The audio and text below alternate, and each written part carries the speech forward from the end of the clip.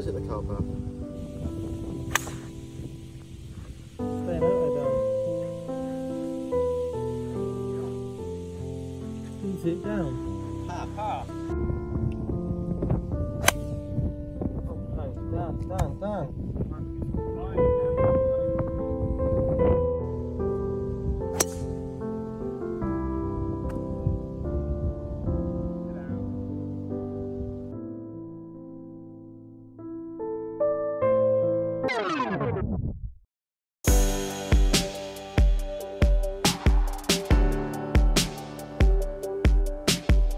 Good morning everybody. Sun not quite up yet. As you can see from the intro of this video, there's some ugly scenes going on there. I'm meeting up with, well, probably one of the most up and coming coaches there is. I mean, this is Alex Clapp.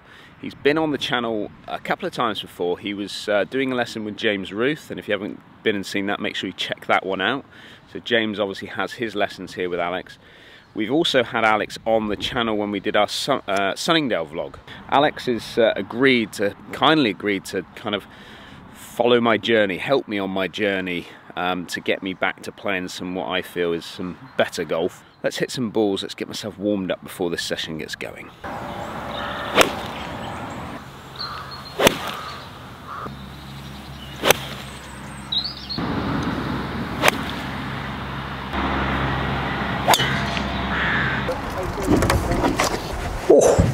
Well, what a fantastic morning of coaching I've just had there with Alex. If I see shots that I'm happy with, if I see a shape of shot that I know that I can play, then I'll start to build on that confidence. It might not always be the perfect shot that I'm actually seeing, but as long as it goes to roughly where I'm kind of trying to get it to, I'll start to play well. I'll start to sort of believe that I can play better and better. If I start to see the odd shock shot, so a shot where it doesn't go pretty much in that area, I start to lose a little bit of confidence. And you get me on a golf course like Woburn, where I feel like I've possibly lost a bit of confidence, where it's very tight. I start to sort of stop believing in my own abilities, let's say, and that's when my game really starts to drop off. I'm going to explain to you now a little bit more about what's kind of just happened in that lesson that hopefully I can grow with and take it forward from there. Setup wise, not a problem at all. Everything's very neutral, very much where I'd expect it. Spine angles are good,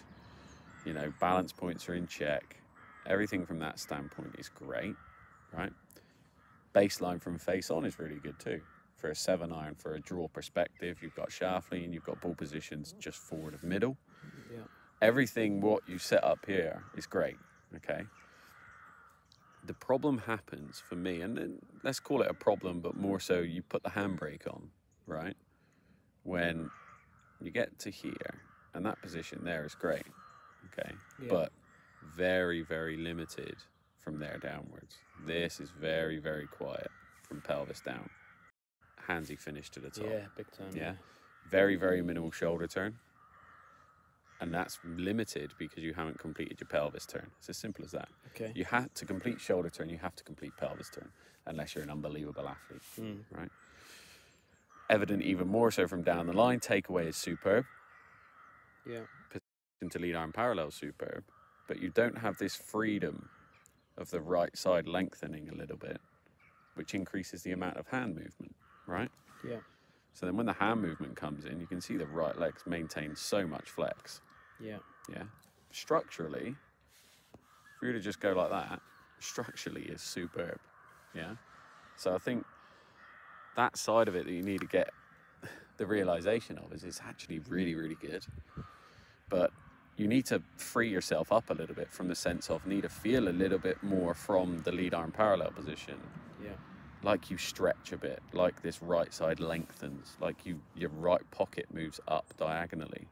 Yeah. Yeah. Because what happens when it doesn't and it just lifts with zero pelvis, right side pelvis movement during backswing, as you come down, the face is open. Yeah. Right? See the lead wrist is cut. Yeah. Face is open, still open, still open, still open, and then you're like, oh, somehow I need to get this now square. Yeah. Right? Which is why you see that happening. Yeah. Big kind of like, oh, yeah. stall the pivot, stall the torso. Let's get some hand action in there. Yeah. To square it. Right. So it's all about the face. The face happens for me because everything stops from here. If you turned from here and got a better coil and a better stretch and a better rotation, during the way down then, that would start to move better because you haven't lifted it, right? When you lift and you go into a position where from here, the club just basically moves up with zero rotation, that'll increase the amount of what you call radial deviation, which coupled with that is extension of lead wrist, right? Those two go together. It's a couple motion, right? So the more radial you add on the way back, you just maintain that radial on the way down, but the wrist's already in a cut position that it's like, got nowhere to go. How do you want me to unload this? So one of the things that we were just talking about, and you saw from the video what Alex is trying to say there, is that when I take that club away, when I get it to the top of my swing, my lower half is very static. Now, if I go back years ago when I was having lessons as a county player and things like that, back in those times, there was what they call the X factor. It was all about trying to keep the lower half steady, turn as much as you possibly can at the top, and that creates a big coil.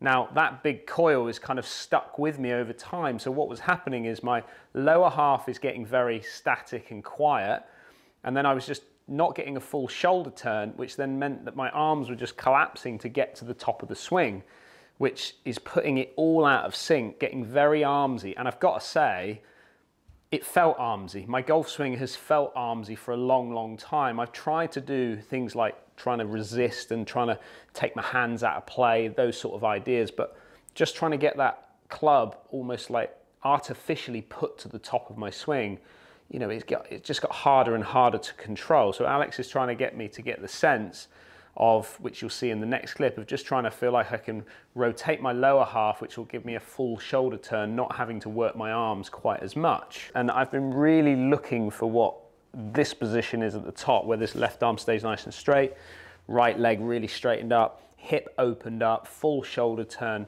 That's the position I've been trying to get for a long, long time. And to get there, what I've been trying to do is just use my arms to get there. Well, that, as you can see from the video there, I don't need to do that. My arms just naturally fall into that position once I get my right leg opened up, my hip opened up, and allowing that full shoulder turn. So almost, I want you to feel, really good feel that I've used before in the past, right? Because I'm just going to try and feel like you get this, your eyes looking at this ball before you get to impact. Okay, so post-impact, or pre-impact, you're trying to get your eyes out to that ball there. Good. There you go. But that is a prerequisite of making sure this happens in backswing. Yeah. That has to happen for you. Yeah.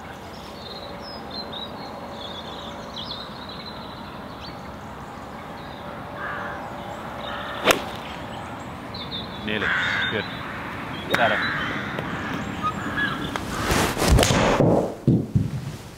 So to kind of get a bit more of a bit of meat on the bone with what Alex is saying there, it comes down to a feel point of view for me. So what does it feel like to get myself to the top of the golf swing, opening my hips up, opening my shoulders up, stretching my arms to that position? Well, as I take that club away, what I'm getting the sense of doing is almost rising up with this right pocket position. So as I sort of get the sense, I feel like my right hip rises up, and I get the sense of straightening my right leg as we come back. As a feel, I can get the sense of it stretching the muscles up through here. So Alex was asking me in the lesson, you know, what does it feel? Do you feel it in your stomach? Do you feel it up the side? Where do you sense it? Well, I'm feeling it more up in this area here. So as I take the club away, I stretch that side up, and that gives me that straight right leg, enabling my hip to open up. The other thing is, once I get it to the top of the swing, instead of feeling like I'm hinging the club, so hinging back here, what I'm getting the sense is a wooden feel. So what I mean by that is that as I take the club away, I'm getting no real hinge. I'm just stretching my arms almost to the right corner, the back right corner of the studio here. That gets me to the top, very little wrist hinge from there, and gives me a nice wide position with my arms stretching out, not collapsing in from here. So those are the little feels that I'm getting on the takeaway position and putting me to the top of the swing. And then from there, all I'm going to get the sense of doing is on the way down is trying to get my peak of my hat to come through and look for the target as I come through. If you think about David Duval, you think about Annika Sorenstam and even Hendriksen now, if you watch what they do as they come into impact, they'll start to almost look for the target. Annika Sorenstam was a prime example of this, as she came in looking for the target, not falling back, just getting the sense of rotating and getting the bill of that cap to really focus on target on the way through.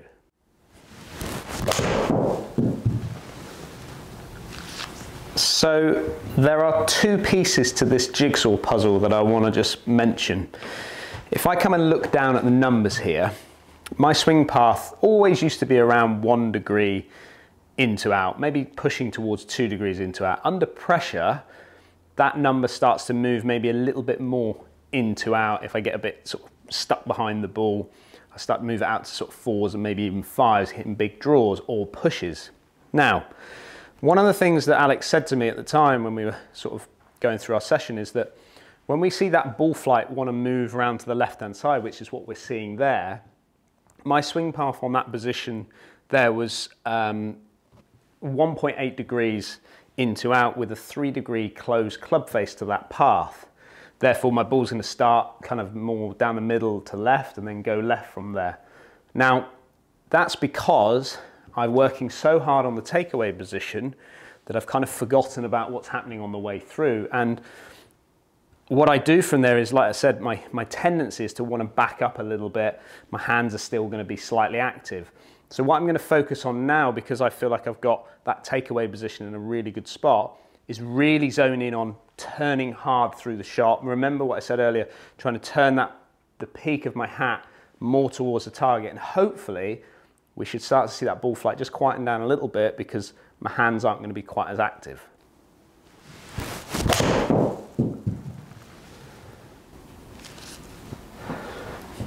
So if you now look at that number, so that was a real sense for me to try and get the feeling of almost really, as I come through, to almost look up, almost look for the ball. So I'm not almost like my right ear is more at the ball and I'm looking up here as I come through. That old cliche of keep your head down. Well, that's not the case, is it, as I'm coming through? That doesn't mean I don't stay in posture. People always say, oh, keep your head down because they want you to stay in posture. For me, I'm still maintaining my posture position, but I'm just rotating my head, allowing my body to just completely open up and quieten those hands down. If you look at the numbers that I've got here now, we've got a swing path of 0.5 degrees into out, so I'm still pretty much neutral and more into out. But my face position that time was 0.7 degrees open, which you can see there. My face is just a little bit open, pushing that ball down the right-hand side. The other great number that I've been looking at is angle of attack is good, but my lie angle. So as I'm changing, I'm moving my height positions and things like that as I'm coming through the shot or getting a sense of that, my lie is 0.1 toe down. So that means that as I'm coming into impact, it's not changing my angle here as well, which is good because then it enables me to be able to stay in the fitting that I had with my clubs. Lovely shot, that. That was a good shot. It just felt so good. 0.3 degrees into out, lie 0.3, club face 0.4. That's more like it, isn't it?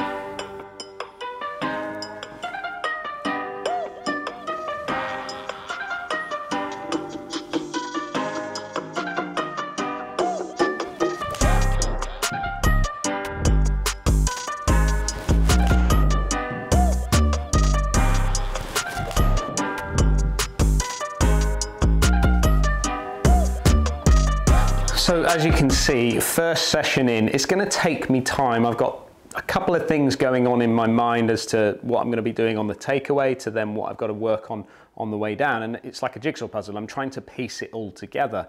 The great thing obviously with working with Alex is that he's very much an online coach, which you'll see through Instagram and tips and things like that. So I'm going to use that. I'm going to focus on sending him videos, sending him my thoughts of how I've played, you know, what goes on in the mind of what I'm doing when I'm out on the golf course, which is obviously key as well. How do those swing changes feel? Is there any change to my body feels? These are all things that I think is important when you deal with a coach. You can also get involved with Alex if you're interested as well. I'm going to pop a little link down below. He's very online orientated, so if you're anywhere in the world, he can focus on giving you lessons online. He's got everything set up for that. So go and check him out for that as well. I will keep you all posted on how I get on, and obviously we will film my progress throughout this winter of playing golf and just see what happens with my numbers, and hopefully, fingers crossed, I can get a little bit of confidence back and move forward. Don't forget, if you are new to our channel and you like what you're seeing, hit that subscribe button. A big thank you to Alex, and we'll see you all again very soon.